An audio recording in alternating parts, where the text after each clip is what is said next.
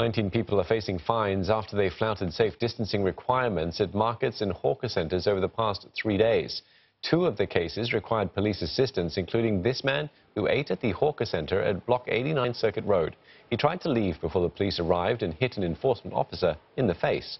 4 markets have been identified as hotspots with long queues. These include Geylang Serai, Block 20 and 21 Marsiling Lane, Chong Market and Block 505, Jurong West Street 52.